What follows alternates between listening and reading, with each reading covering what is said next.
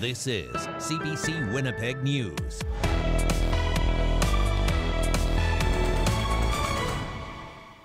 Good evening. Thanks for joining us. 3 17-year-old hockey players from a southern Manitoba high school team have been arrested over allegations including sexual assault. The charges stem from 2 alleged hazing incidents. CBC's Cameron McIntosh has our top story.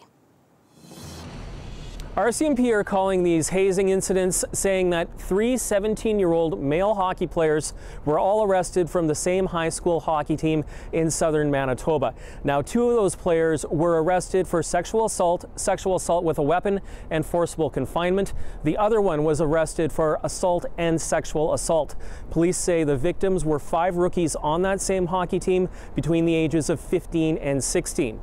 Police allege that these incidents took place in 2 trips to Winnipeg in November 2023 and January 2024 and happened in Winnipeg hotels as the team visited the city for a hockey tournament. It really should be a message to everybody who's involved in sports or youth sports that incidents like this are not okay, and it's okay to speak up for yourself and to come forward, whether that's you feeling strong enough to do it yourself or going to somebody else that you trust that can help you report these incidents. Because of the nature of the allegations, we're not naming the team to protect the victims. Also, because the accused are minors, we can't name them. Now, both Hockey Canada and Hockey Manitoba have explicit rules banning hazing, but Advocates for Safe Sports says when it comes to setting up a culture that condemns harassment or bullying, it's really up to the teams themselves. The message is clear. It's not allowed. If police have to get involved, they will. But the organizations, parents, and coaches need to be on the same page in terms of sending that message. Well, these allegations first came to light earlier this year. The team was withdrawn from the Manitoba High School hockey playoffs. The Manitoba High School Athletics Association is calling these allegations deeply disturbing. The team is made up of players from a few different schools. The RCMP say they've spoken to the schools, the Prairie Spirit School Division, and the coaches of the team. The 3 accused have a court date in early June. Cameron McIntosh, CBC News, Winnipeg. Rural emergency departments across the province were closed last year for tens of thousands of hours. That's according to new data from the province obtained and analyzed by CBC News. As Josh Crabb reports, it's leading to uncertainty and anxiety for rural residents. In the bustling Interlake community of Arborg, there's a buzz on the street as residents run errands. We went there to talk to people about their emergency department. Mom of 2, Caitlin Chorney, stopped to share her thoughts. Tell us about the ER services here. There is none. I've had to go to Gimli, I've had to go to Stonewall. I personally had to go to Selkirk. The ER was closed during our visit, as it was for most of 2023. Mayor Peter Dewick lives right across the street and is reminded every time he walks out his front door. If you zoom in on the sign there, you'll see emergency services not available today. That sign seems to be out there almost 30 days every month, and that is a problem for the community. Arborg isn't alone. Across Manitoba last year, rural emergency departments were shut down for more than 80,000 hours, the equivalent of about 3,300 days. I'm shocked that the number is that high when you put it in those terms, and the number of days and the number of hours. Dr. Nichelle Desolé is a rural family and emergency physician in Neepawa and board director with Doctors Manitoba. She says when ERs are closed, that's time patients and their families are left living with uncertainty. When their local emergency room is closed, I'm sure it's stressful to think, what if I'm feeling unwell this weekend? Where am I going to go? Staffing shortages are plaguing ERs across Manitoba. 4 ERs closed their doors indefinitely last year after struggling to stay open. Leaf Rapids was last open in July 2022. Carberry's ER shut down in the summer. Melita and Morris closed September 1st. Arborg's ER stopped taking patients November 6th after shutting down 72 other times in the year. It had the second longest total closure in the province. The Interlake Eastern Regional Health Authority says people in the Arborg area having a health emergency should call 911 to be taken to a different ER. The closest one is in Gimli. That's a 30-minute drive from Arborg. Selkirk is an hour away. That's where most people go. It's a trip the mayor says most people make by car rather than calling an ambulance. Duick says many worry they'll have to wait for an ambulance. It's only a matter of when, not if, someone is going to need the ambulance, and it will be an hour out of town. Manitoba Health Minister Uzoma Asaguera says the government is committed to rural health and rebuilding relationships with doctors and nurses. But Manitoba emergency physician Dr. Alex Chachanoff says an ER that's open off and on isn't really an ER. While many towns feel they need one to be safe, it's not always possible. You want to be transported to the best place for you. And it's impossible to have 50 or 70 best places. And he argues patients can get better care at ERs in larger centres. Josh Crabb, CBC News, Arborg. Manitoba Progressive Conservatives will choose a new leader on April 25th. Just not this April 25th. As CBC's Bartley Kivez reports, the PCs are waiting a year to choose a permanent successor to former leader Heather Stephenson. This MLA and this MLA and this former MLA and this rural Manitoba mayor are all interested in running for PC leader. Hi, everyone. Heather Stephenson resigned in January, and the party has new rules for a leadership race that will take place on April 25th, 2025. Brad Zander, the chair of the PC Leadership Committee, says the long lead time should allow the Tories to sign up more members. Just to give potential candidates the chance to really get out there and engage with as many Manitobans as possible, and so a longer period of time provides that opportunity. The extra time also gives the PCs a chance to raise money. The party ended up with an $850,000 deficit at the end of the 2023 election campaign. That campaign ended in a loss to Wabkanu's NDP. Nonetheless, 4 potential candidates are already in the mix, including Fort White MLA Abhi Khan, who says he'll make a decision about running very soon. A robust leadership is something that we desperately need in the Conservative Party and in all politics. It's always good to have a leadership race. Former Kirkfield Park MLA Kevin Klein, who lost his seat last fall, says he is very likely running. Party's in a position where it needs to rebuild from the ground up.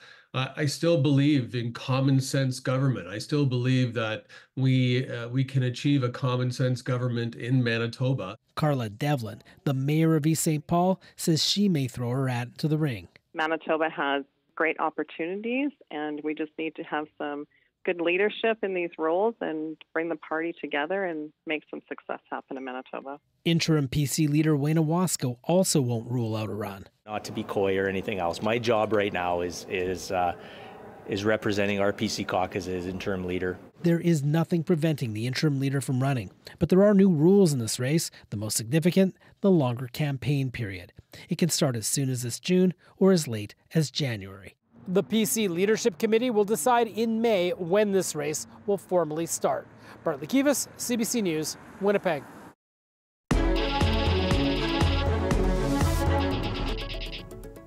The 2024 federal budget has been officially delivered, and there aren't many surprises. The government had already announced several programs, but the big question was how they'd be paid for. CBC's Rafi Bouchakanian reports.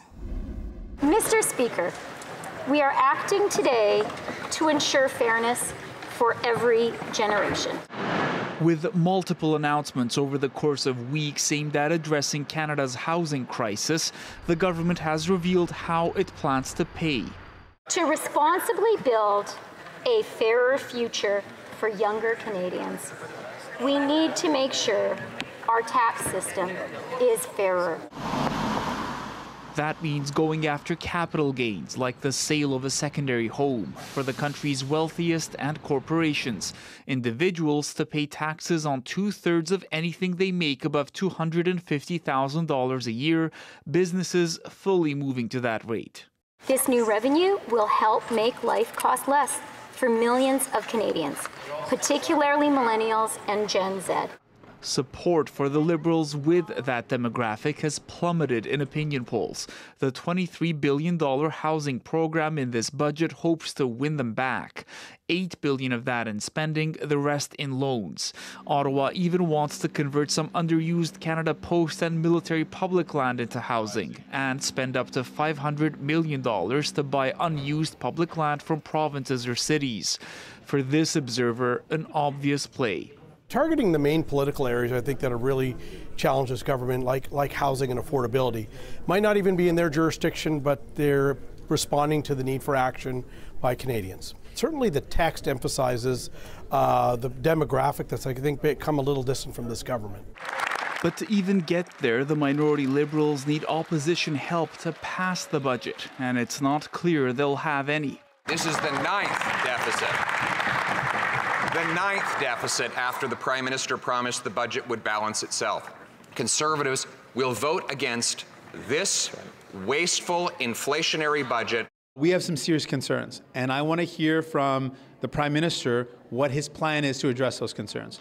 With surveys also showing concerns over too much spending, the government does not want to increase its $40 billion deficit this year.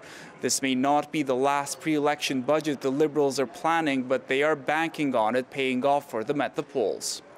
Rafi Bujikani, CBC News, Ottawa. I'm Ian Fraze at the Manitoba Legislature, where Finance Minister Adrian Sala offered a quick reaction to the federal budget released Tuesday afternoon. Sala says it's early. He hasn't been able to pore over all the documents, but he says the multi-billion-dollar housing program sounds encouraging. He says it builds upon Manitoba's efforts, like a plan to remove the PST off of rental unit construction. With the housing announcements that we made in our budget, there's a great opportunity here to see opportunities to stack some of these federal announcements with what we announced recently, and that should help Manitobans to get access to more affordable housing. Sala also likes that Ottawa will make clean energy grants available this year. He says that will help organizations like Manitoba Hydro to advance green initiatives. At City Hall, Winnipeg Mayor Scott Gillingham is hopeful new infrastructure money can be used to upgrade the North End water treatment plant. I have asked the federal government before that they permit some flexibility when it comes to funding, so that any new envelope of funding that they would roll out could be used to stack on previous funding granted. What I'd like to see, frankly, is us as a council identify a portion of that $1 billion that goes to municipalities to try to access as much of it as we can and to apply it, allocate it to the North End plant. Meanwhile, Sala says infrastructure is where this budget falls short. Premiers from across the country have been asking for more infrastructure dollars for months. Ian Fraze, CBC News, Winnipeg.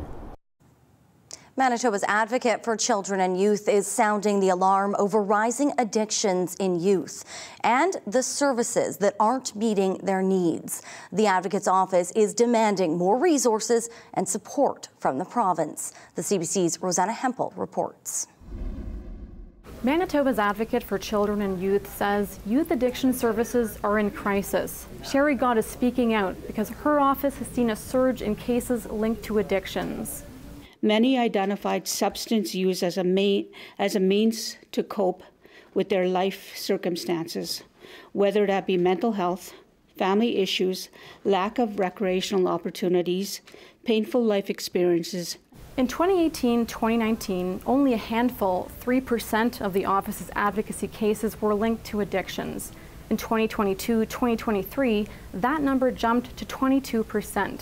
Gott says female and Indigenous youth are overrepresented in those affected, and many don't know where to turn for help. Some are losing their lives. In fact, she says from 2018 to 2023, her office found 56 youth deaths involved overdoses or other circumstances amplified by drugs or alcohol. Gott says the options for help are limited. There are long wait lists, and some supports too far from home. I'm hoping that the government steps up and provides that support that's needed for our youth. I'm hoping that they see that there is a crisis in the system. Manitoba's Minister of Families says the NDP have considered it a crisis for years. We have been taking this issue very seriously from when we were in opposition, and certainly now that we're in government, we take it even more seriously, and we're working together, and we've put in measures to attempt to start dealing with this in a comprehensive and holistic manner across government. Nahani Fontaine says some of those measures include funding for addictions and youth services and a provincial suicide prevention strategy. Local nonprofit Marymount welcomes the advocates' call to action, but Executive Director Nancy Parker says other reports have called for the same thing. In the meantime, she says the challenges have only gotten worse. If you're a family member whose youth is struggling or even close to dying with suicide and overdose and all these really complex challenges, it's heartbreaking. The advocate says collaboration and a strategy will be key. The province says it is committed to working with the advocate's office. Rosanna Hempel, CBC News, Winnipeg. A longtime Winnipeg business owner says he's frustrated after his store was broken into for the third time in 6 months. Overnight, thieves smashed into Joe Daly's Sports and Framing on St. Mary's Road. Owner Travis Daly says they were last hit in February. Since then, they've hired security guards for outside the store overnight, but thieves broke in before they arrived. Daly says they made off with thousands of dollars of merchandise, including signed jerseys, some worth up to $1,200 apiece. It's left him questioning whether staying in business after 35 years is still worth it. It's just very disheartening to have to deal with this as a small business. I mean, in the grand scheme of things, I always consider us very tiny in terms of business, and to have to continuously deal with this, the costs involved, and the headaches involved, the repairs involved, it starts to wear you down.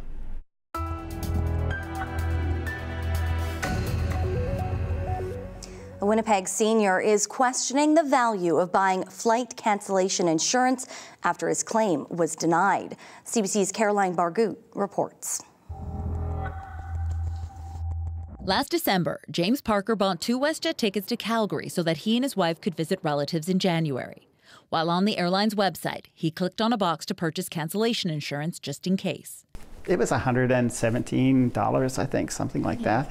I said, it gives me a little bit of peace of mind. A few weeks later, he learned his relative's condo was flooded, which meant Parker and his wife couldn't stay in the building. The 78-year-old canceled their tickets and submitted a claim for a refund to Alliance Global, the travel insurance company. They were denied. That's because a disaster at a pre-booked destination accommodation is not listed as a covered reason under their policy. And if it's not listed, the company will not issue a refund. In general, for prepaid travel expenses to be eligible for reimbursement under trip cancellation benefits, the reason for cancellation must be listed as a covered reason within the customer's policy of insurance, wrote Manager of Corporate Communications for Alliance Global, Taja Squire, in an email to CBC News. That didn't sit well with Parker. I understand it's a business to make money, but I think there should be leeway to deal with changes or modifications that arise, because not everything can be written down, I mean, it's life. The Travel Health Insurance Association of Canada says policies vary, so make sure to familiarize yourself with what you are covered for before you leave on vacation. They put policies in and they price them according to the wording that they've got. So it'll cover certain things in one policy, but maybe not in another. WestJet refunded the Parker's seat selection, but they're still out $623 for the canceled flights. James Parker says in the future, he'll buy travel insurance from a real person and not just tick off a box and hope he'll be covered if anything happens. Caroline Bargout, CBC News, Winnipeg. If you have a tip for our iTeen, you can call our confidential tip line at 204-788-3744 or email iteam@cbc.ca. An investigation is underway after a 12-year-old girl found a shotgun on Gimli Beach. The girl discovered the weapon over the weekend while she was helping her family clean the beach near North Lake Street and Vaughan Avenue. Police say the firearm was rusted shut and wasn't loaded. It was disassembled at the RCMP detachment. Authorities are working to determine where the gun came from and whether it's connected to any crimes.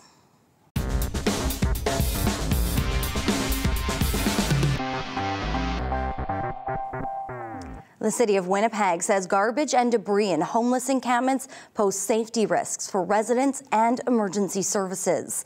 CBC's Cameron McLean reports a pilot project could target some of the city's largest camps for cleanup. There are around 150 homeless encampments in Winnipeg, according to a new city report.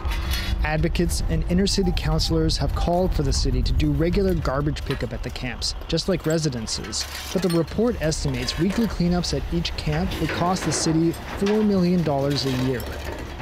Main Street Project Executive Director Jamil Mahmoud says that number is likely too high. What we really need is the larger encampments, the places we know people are, they need a regular service, whereas smaller encampments often don't need anything, or they just need a when they move on. Point Douglas councillor Vivian Santos told the Executive Policy Committee cleaning up the camps could reduce pressure on emergency services. The needles, the explosives that are happening, if we did mindful cleanups and we clean this up on a consistent basis, you will see a lesser calls for services to the Winnipeg Fire Paramedics and Winnipeg Police. The report notes there are challenges to doing the cleanups. Camp residents may mistrust city staff, who might have trouble distinguishing between garbage and personal property. But Tessa Blakey-Whitecloud, CEO of Silo Mission, says camp residents can help. There is a keen desire of the residents of encampments to have a clean space, to live in a clean space, to take care of the space that they're living. Mayor Gillingham says the goal is to move people out of camps and into housing, but he acknowledged that more needs to be done to clean up the camps. The committee passed a motion to create a pilot project targeting the largest camps in the city. Main Street Project, Silo Mission, and the Downtown Community Safety Partnership will take the lead. Pending council approval, it will have a budget of $170,000 using existing departmental funding. We need encampments cleaned up. The residents of Winnipeg need encampments cleaned up. The people who are living in the encampments right now, they need areas cleaned up for their own sake as well. The exact number and locations of the camps targeted for cleanup has yet to be determined. The project will run until the end of October. Cameron McLean, CBC News, Winnipeg.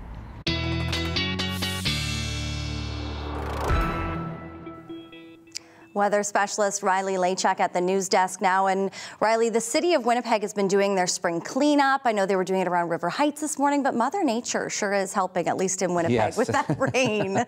With the rain, Brittany, that yes, we'll see continuing, and even maybe some snowflakes in there as well. Let's have a look at satellite and radar right now. And yes, a lot of rain starting to fall across the Red River Valley as expected, moving a little bit further to the north and to the east. And yes, if we look a little bit closer here, you can see in the Duck Mountain region there, yes, radar picking that up, depicting it as snow at least. But yes, we've seen quite a bit of rain back to the west through the day today, really not starting in earnest here in the Red River Valley until we got into the 5 o'clock hour or so this afternoon. So we are looking at a considerable amount of rain coming to the region through tonight. We also have a snowfall warning for Thompson, Nelson House, Split Lake.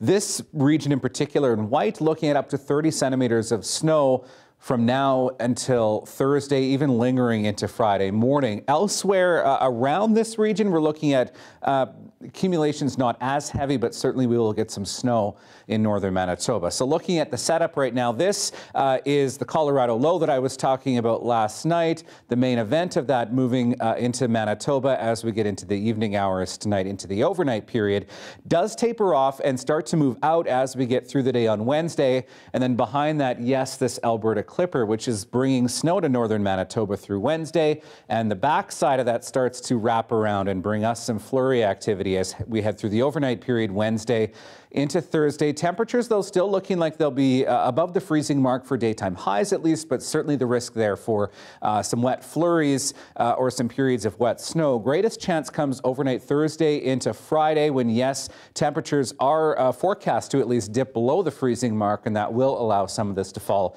as wet flurries and wet snow, most of which melting on contact because, yes, we are going to see temperatures warming up as we get into the weekend at least. But, yeah, we are in for a little bit of the white stuff here in southern Manitoba. In terms of rain to come, 5 to 10 millimeters through the southwestern part of the province, but yes, we're still in for about 15 to 25 for the Red River Valley. In terms of snow, I think this forecast model is overshooting it a little bit. As mentioned, 20 to 30 centimeters to the Thompson-Norway House region, more like 5 to 10 back to the west. I think these numbers are a little bit unrealistic, but it goes to show, I think, where the bullseye is in terms of where we're looking at some of the highest accumulations. So right now in Winnipeg, 9 degrees, east winds at 22 with a falling pressure right now as we get into the night tonight.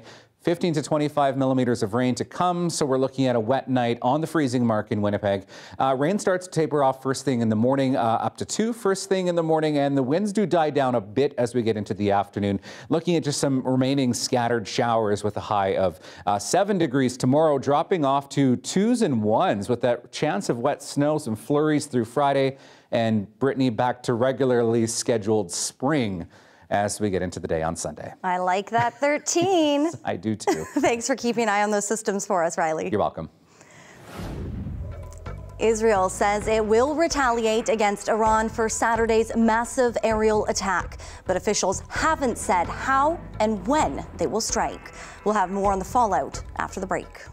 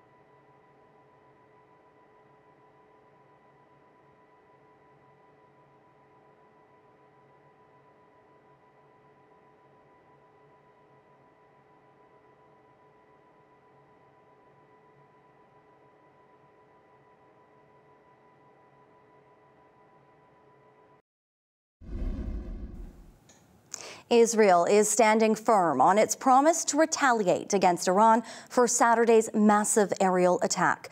But it's unclear what that response will look like and when it will happen. CBC's Chris Brown reports.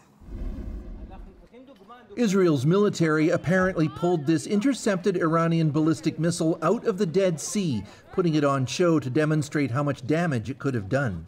It's a dangerous escalation. Iran says it was Israel that actually fired first by killing 2 of its generals in a Syrian diplomatic consulate on April the 1st. And its foreign minister continues to warn if Israel retaliates, Iran's response will be immediate and severe. But before Saturday night, Iran had never directly hit Israel. And Israel's leaders are now trying to build a case that simply letting it go to de-escalate, as many countries, including the United States, are urging, is not an option.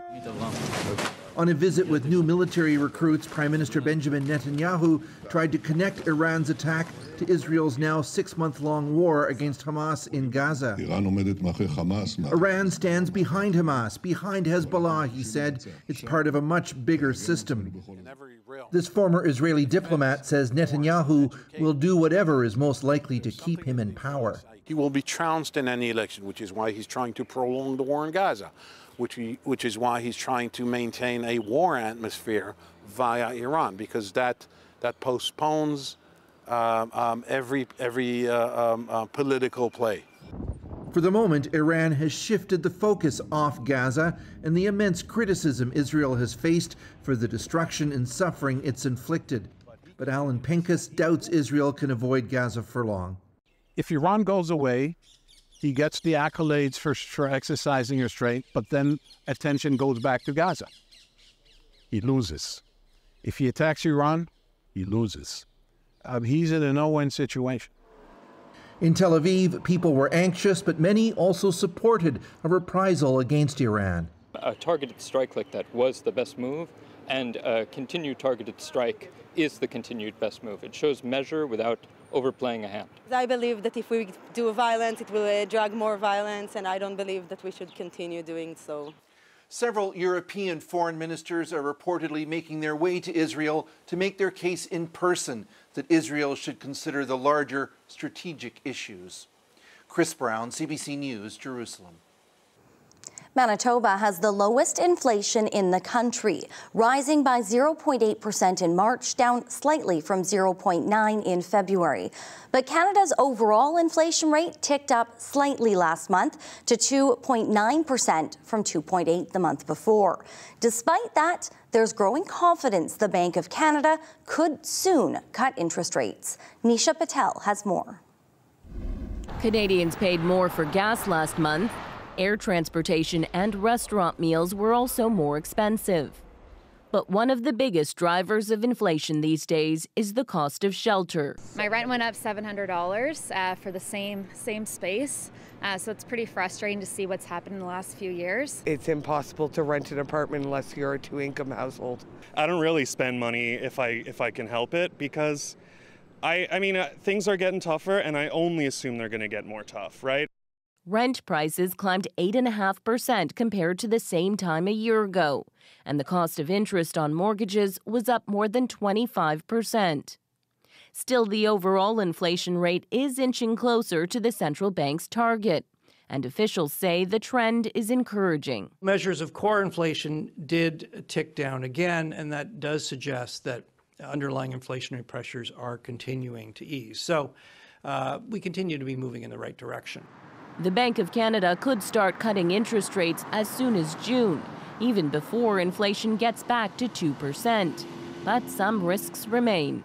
We can't forget what's going on in the Middle East. If we do get another shock to oil prices in particular, that could be, that essentially throws everything out the window. And economists warn that while interest rates went up quickly, it's unlikely they'll come down at the same pace. The bank is going to take its time, making sure that we're not going to see a resurgence in especially real estate markets. Though for Canadians weighed down by the high cost of borrowing, a little relief could go a long way.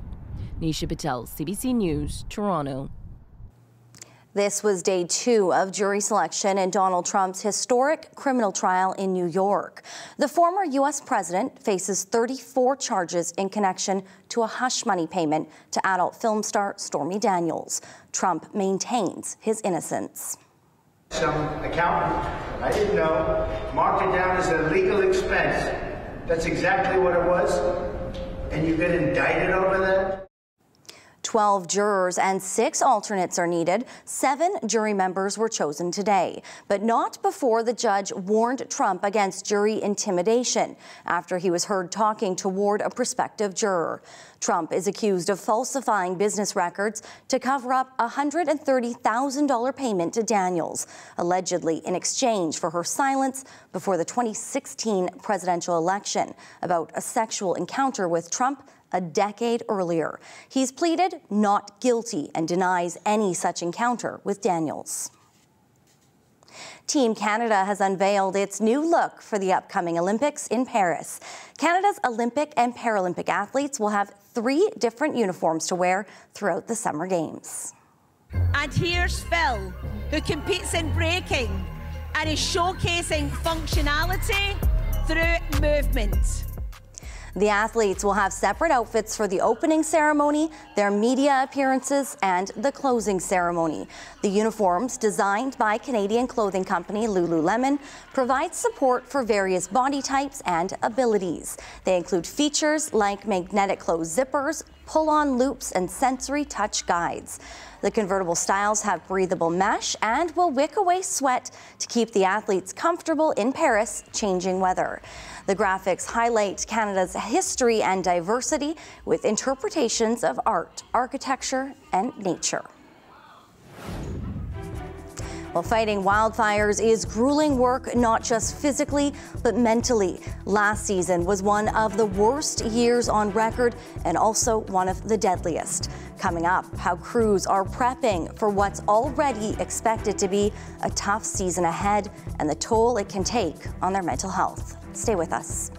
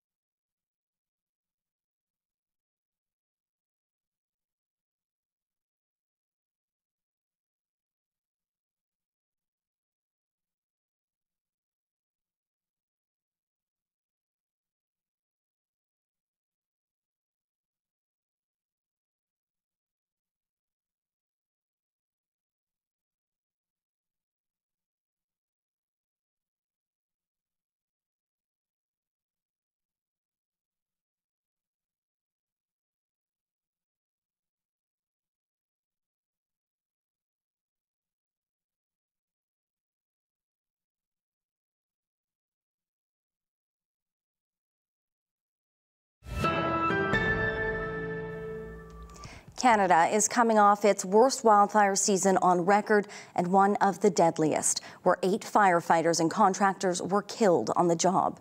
Preparations are underway for another long, hot, dangerous summer.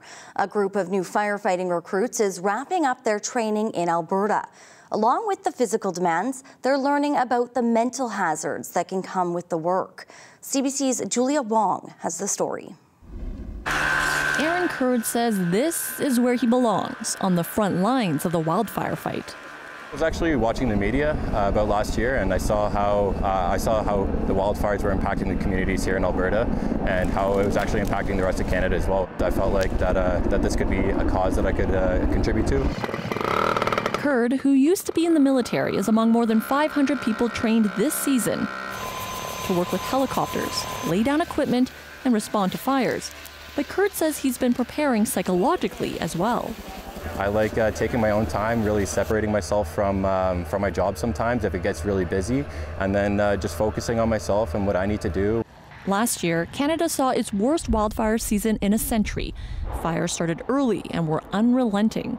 With dry conditions in Alberta, this year may be no different in the province. Because the seasons are longer and more intense, it requires us to be very clear about what fatigue and cumulative fatigue looks like, be really clear about some of the mental health issues that can come as a result of working extended shifts many days throughout the entire summer. Make sure that we've got a little slack in the hose there. And mental health is one of the things instructors want recruits to be more open about. We always talk about the hazard of fire behavior, slip, trips, falls. The mental health hazards are equally important, and we need to make sure that we're trying to get that into our everyday conversation. That's not to say the physical risks of the job have been forgotten. 8 people working on wildfires died last season, according to a report by Natural Resources Canada. We certainly are open in talking about the past as a learning experience. So what can we learn from those really unfortunate deaths, fatalities, serious injuries? For Curd, even with all that considered, he's ready for what this season could bring. We're all very aware of what we have moving forward, and just keeping healthy, keeping our morale up. A job that could see him working for weeks at a time, putting the lessons he's learned to the test. Julia Wong, CBC News, Hinton, Alberta.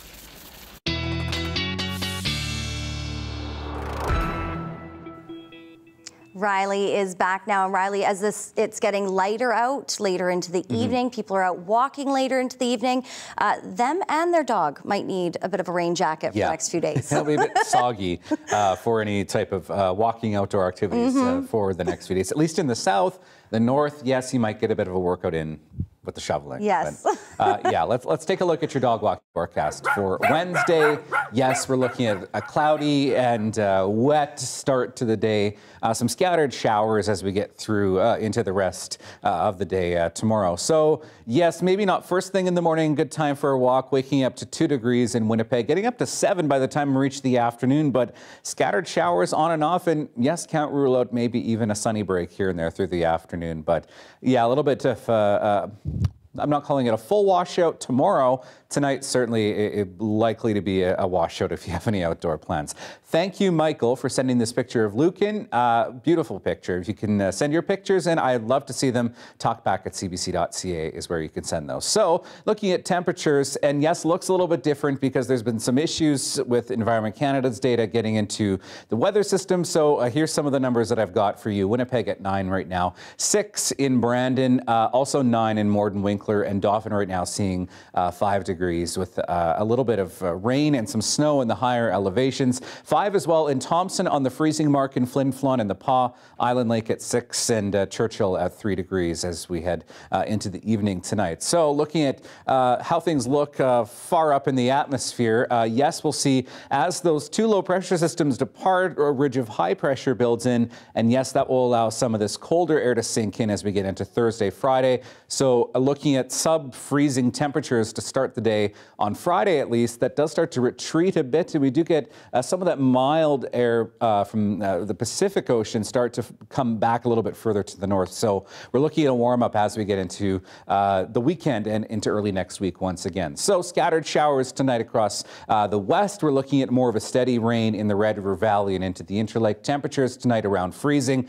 Snow through much of northern Manitoba. Thompson at -1 tonight. Lynn Lake at -3. We'll see that snow continuing as we get through your day on Wednesday. By the time we hit the afternoon, still on the freezing mark. So some of this will be wet snow or even some wet rain, but Futurecast at least depicting this as a snow event for northern Manitoba, where we have some of those snowfall warnings. And in the south, yes, even some sunny breaks through the Brandon region through the afternoon tomorrow. Could see some of that through the Red River Valley, but by and large, Brittany, we're looking at scattered showers and a mainly cloudy day once again for Wednesday. Keep that umbrella handy, or that shovel if you're in the north. Yeah.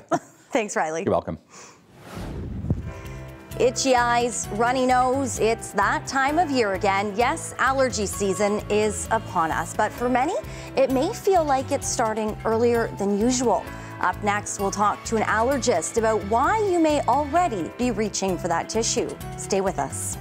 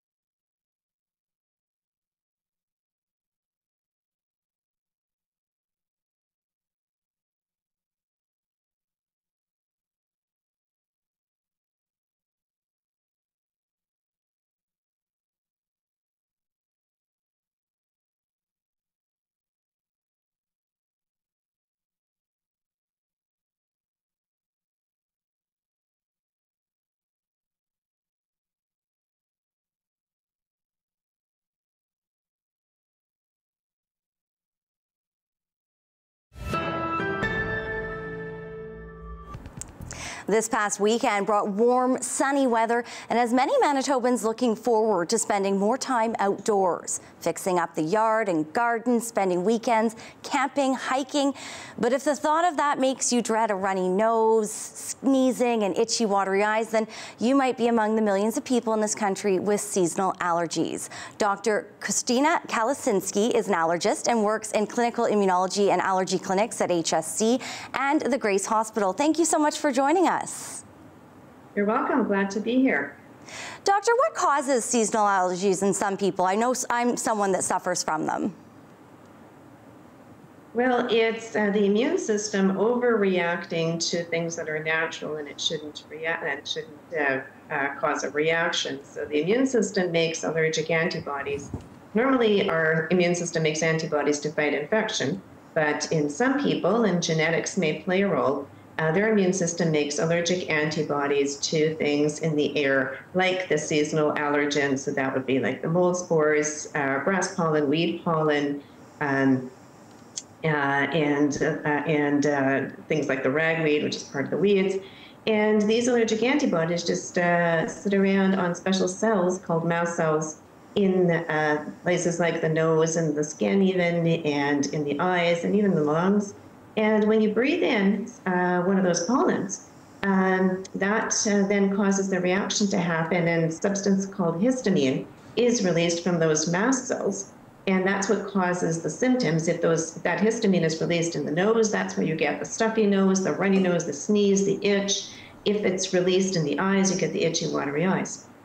We're all very familiar with that. So what is it about the weather right now that is really triggering those allergies, and how will this cold, wet forecast impact them? Well, we sort of had two things going on. So like the first outdoor allergen is out there, and that's called outdoor mold. So that is a common allergen on the prairies. So soon after the snow melts, what we call snow mold is an allergen for some people. And so they may start, or probably have already started having symptoms, and they may have started having symptoms even earlier. If you remember, I think it was like, late January, early February when we had that melt. So some people were already starting to get symptomatic because the mold spores were exposed. In addition, of course, we got all this dust that's in the air, and the dust is an irritant. So it's not the immune system reacting against the dust to cause the symptoms. The dust is an irritant, so it directly irritates any lining that it hits, be it the nose or the eyes or even the lungs. So in those people who have mold allergy, they've got symptoms because of the mold, but then you've got all this dry dust blown around. So, the wet weather coming will hopefully wash things, and so that you'll have less of that dust, and even the dust on the roads, the dust on the grasses. So it might actually help things. I know we think of rain and damp and increasing mold, but I think at this exact juncture it might be helpful because at least we won't have to deal with the dust. Are we seeing our allergy seasons shift at all? Are they starting earlier, later? What are we seeing now as that we start to deal with some of that climate change? Well, I guess like I mentioned, this year we had this melt where I think some people were probably getting symptomatic with mold allergy, and then if it's if the seasons lengthen. Some of my patients, some prefer it to be a long, slow season, meaning a long sort of slow start to spring. Others prefer that it's just one bad week when everything is just pollinating and then it's better. So it's depending on who you ask, if you ask two people, you get three responses.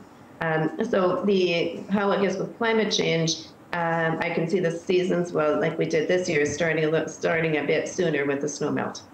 Dr. Christina Kalasinski, thank you so much for joining us. You're welcome. Have a good evening.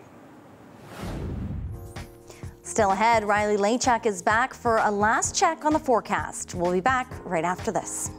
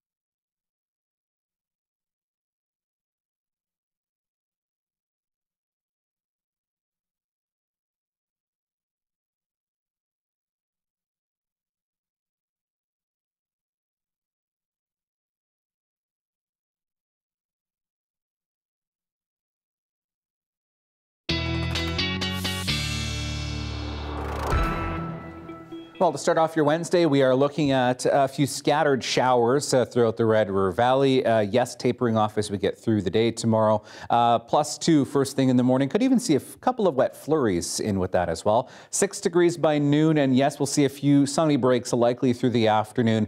More likely the further west you go in the province. Up to 7 in Winnipeg. Southeast winds at 10. Near freezing with the risk of some showers, wet flurries through Thursday and Friday. And then we turn the page back to sunny skies for Saturday and Sunday. Temperatures rebounding to 7 on Saturday. And we're looking at sunny 13s for Sunday, Monday, and Tuesday.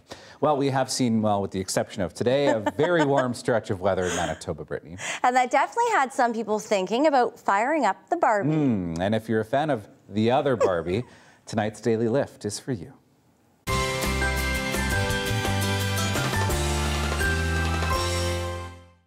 This is barbecue sauce, an unconventional mix of vegan mayo and barbecue sauce dyed pink with beetroot powder to achieve the shade of hot pink Barbie is known for. The collaboration between Heinz and Mattel commemorates Barbie's 65th anniversary. Now, it's only available in limited quantities in the UK and Spain for now, and there are rumors it could have a special pairing condiment called ketchup. Two things I love, puns and condiments. Kind of reminds me of that colored ketchup that was a thing back The colored, in the day. yeah. People used to put that on their mac and cheese. I could never. Do you have a favorite condiment? I'm a ketchup guy. Oh, I'm a mustard. Yes. We pair very well together then. Hopefully you stayed dry and warm tonight, and we'll see you back here tomorrow. Have a wonderful night. See ya.